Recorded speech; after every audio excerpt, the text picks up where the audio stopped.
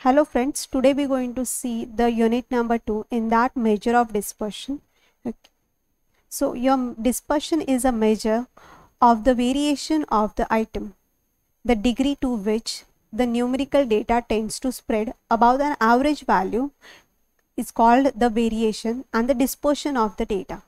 Dispersion is a measure of extent to which individual item varies. A measure of variation or the dispersion describes the degree of scattered shown by the observation, and it is usually measured as an average deviation above some central value.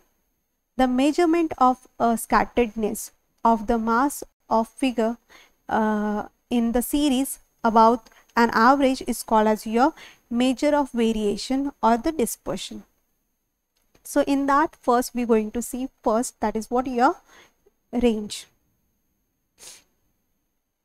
Now what do you mean by range? The range is the simplest measure of the dispersion. It is a rough measurement of a dispersion. It depends upon only the extreme values item, okay, only the extreme values, and not on all the item. It does not tell us anything about the distribution of the value in the series relative to a typical value. Thus your range is what? Your range is equals to largest value minus smallest value. Okay, it is a relative measure of dispersion. You can denote it as what? R is equals to L minus S, where your coefficient of range is equals to L minus S, means what? The largest value minus smallest value divided by largest value plus smallest value. Okay, so we'll solve one example based on this. So the data is given. Find the range of weights of 7 students from the following. Okay, so this is the data available. This is the individual data. Okay, so what we're going to do, we're going to range is equals to what? Largest minus value minus smallest value. So in this distribution, your largest value is what?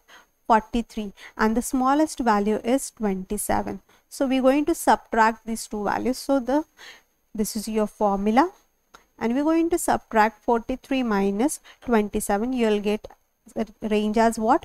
16. Okay, now next we're going to find the coefficient of range. So your coefficient of range is equals to largest value minus smallest value divided by largest value plus smallest value. So we know that our largest value is 43 minus smallest value is 27. So 43 minus 27 divided by 43 plus 27. Okay, which is equals to 16 by 17, and the final answer is 0.23. Okay.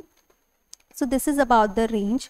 Your range is only depend upon the extreme values of the distribution. We are not going to include the in between values. Okay, we are only dependent upon the extreme values of your distribution, that is your smallest value and the largest value. Then next topic we have as interquartile range. Okay, now as the name suggests, interquartile range, your distribution is depend upon, your interquartile range will be depend on the middle portion of the distribution. Okay, so the interquartile range is also called as your mid spread.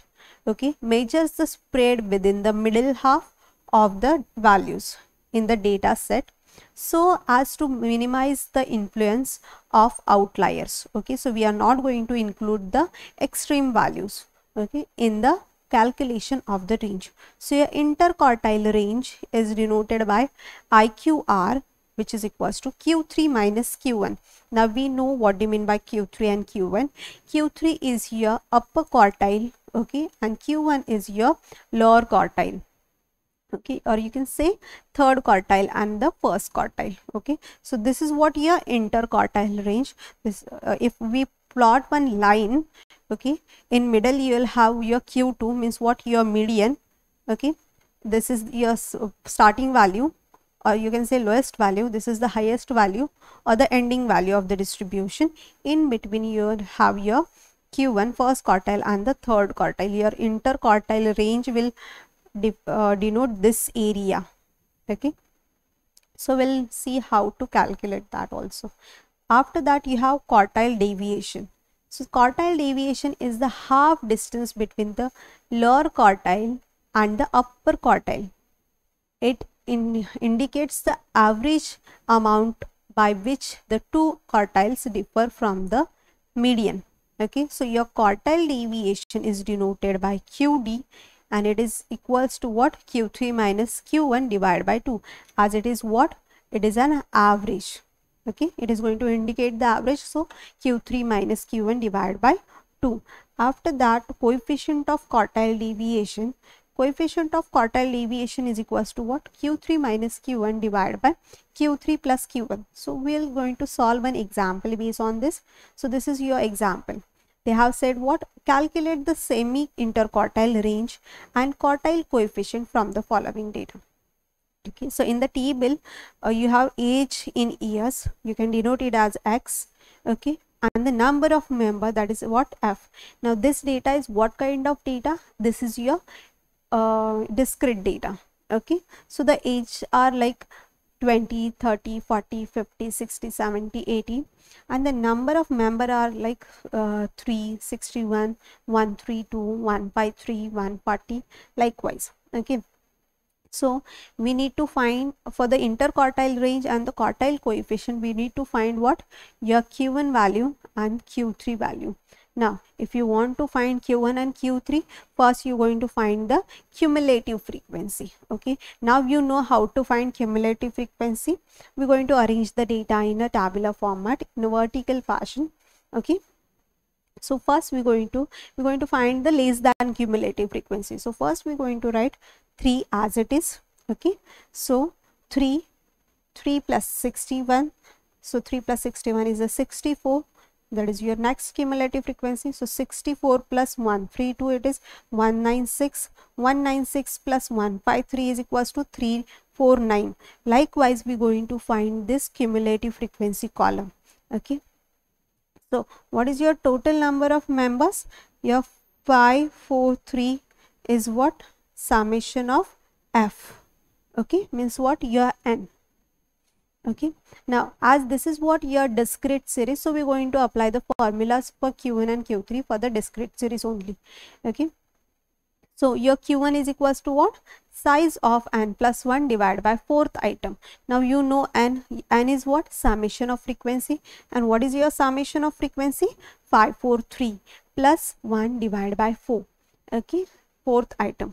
So here you have 543 plus 1 divided by 4. So your final answer is what? 136.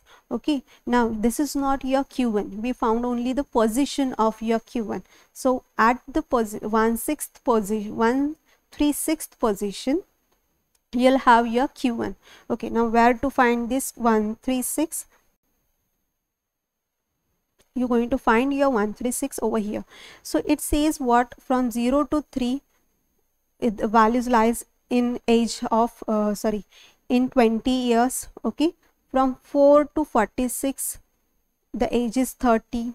Okay, from 65 to 196 the age is what? 40. So your 136 lies in this class, so you can consider 40 as what? Your first quartile. Okay, okay, this is as what? Your first quartile, Q1. Okay, so 40 years is what? Your first quartile. Likewise, we're going to find Q2. Now what is the formula for Q2? 3n plus 1 divided by 4. Okay, again n is 543, so 3 into 543 plus 1 divided by 4.